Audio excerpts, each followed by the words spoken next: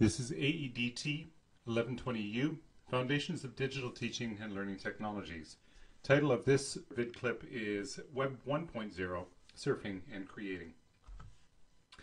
The analysis questions, and there are only three of them for this and the next three video clips, are as follows. Number one, how does the Desjardins interaction model characterize Web 1.0?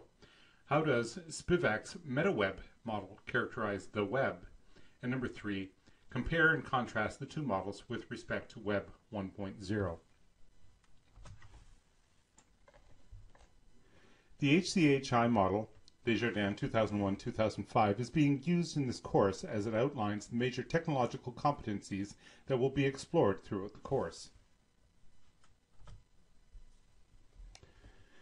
Web 1.0, or perhaps the original World Wide Web designation given by Tim Berners-Lee, requires a combination of competencies that are similar to those required in the Desjardins technical and informational orders. If you were to make use of Web 1.0 then, you would be looking for web pages that present information. The technical skills would include those required to navigate the operating system, invoking a process with the mouse or keyboard to load a browser, using the address bar in the browser to proceed to a specific site, or you could access a search engine to find, select, and create/manage information. Once you found information of the type being sought, you would need to validate and evaluate it. The graphic on the screen illustrates the intersection of these two orders.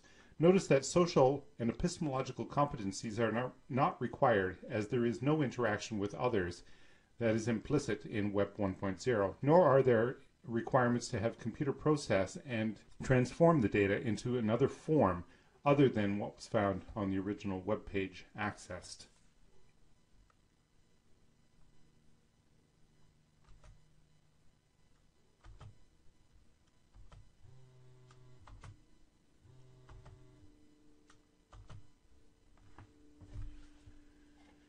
This slide presents a slightly different way of looking at the related scenario. Nova Spivak, on his blog Minding the Planet, and you can find the URL at the bottom of the diagram, suggested that internet technologies can be characterized using two dimensions: degree of information connectivity and the degree of social connectivity. This typology becomes a conjecture that we will explore over the next 2 weeks.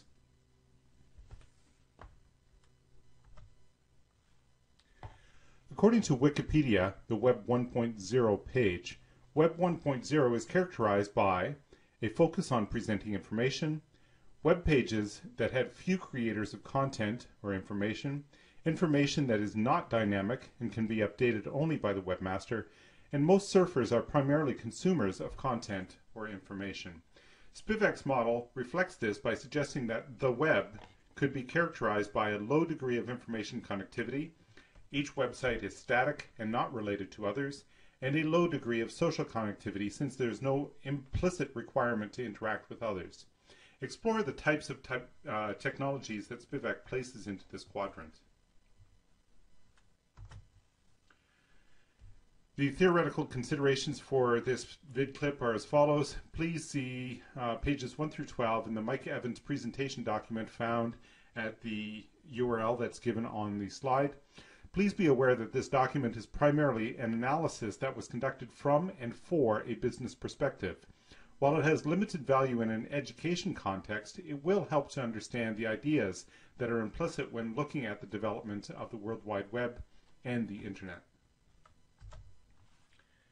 The synthesis questions for this video clip are as follows. Number one, how ought technologies that fit within this quadrant or category be used in conjunction with the education of adult learners?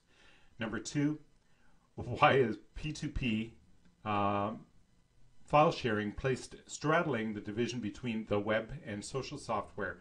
What kinds of applications fit in this category? And number two, if personal information managers, PIMs, are placed in this quadrant, should we also include other standalone devices such as probeware? And there's two types that are primarily available in Ontario. That's the Vernier or Vernier and the Pasco types. Interactive whiteboards of the type Smartboard or Promethean, and clickers. And should these be included in this particular quadrant? Why or why not? By the way, this is a complex question that requires an analysis of the affordances that are available through each of the technologies, and there are multiple affordances. Number 3, can all websites, content portals such as Rogers Yahoo or Bell Simpatico MSN be grouped together and treated as one entity as is suggested by the Spivak MetaWeb model? If so, why? If not, why not? That brings us to the end of our vid clip for this particular topic.